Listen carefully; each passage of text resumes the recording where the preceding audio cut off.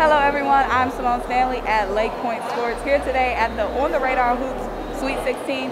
Today I am joined by Amarr Knox, a class of 2022 point guard for Team Bad, who is fresh off an exciting win. Oh yeah, that was a good win for us. We came out and played hard.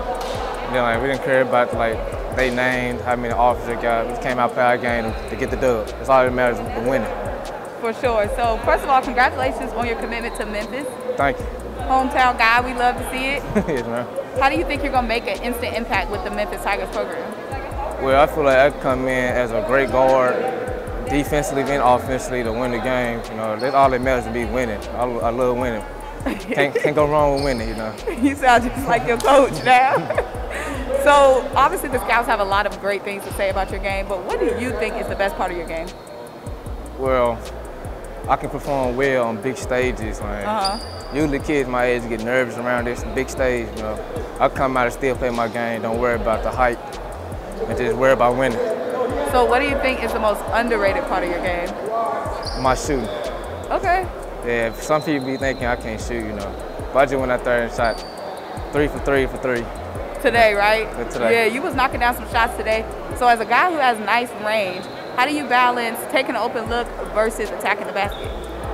Well, if they close out slow, then I just go ahead and shoot it. But if they close out hard, I know I can get past them and make either a pass or a layup to get my teammate over, or I can score the ball. So what are some of your go-to moves in the post? Some of your go-to moves down low? I think I saw a couple of reverse layups. Yeah. Some of them action late in garbage time. What's some of your go-to moves? Well, if I'm on the left-hand side, I like to go for the left-hand side. But I know there's people who go again, they can jump real high. They might block my ball, so I always do a reverse layup on the other side.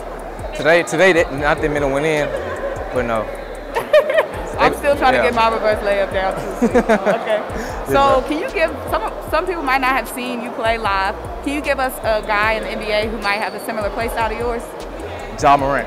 I was going to say, I'm not even going to lie, I was going to say Ja Morant, especially down low in the post. Okay. Yeah, that's my favorite NBA player. I try to, I watch all his film, all his highlights on YouTube stuff, try to make my game just like his. Okay, and I'm definitely seeing the developments today. Yes, so is it safe to say you're a Memphis fan? Yes, ma'am. Okay, so maybe we'll see you in that Memphis blue later. Yes, ma'am. So can you talk about how Team Bad has helped your development? Well, they never gave me anything. I had to work for everything I got. We had been hard. It the practice be real hard. Had us running with weight vests on, getting a little stronger, getting a little tired real fast. But it's paying off now. Some teams they get tired fast.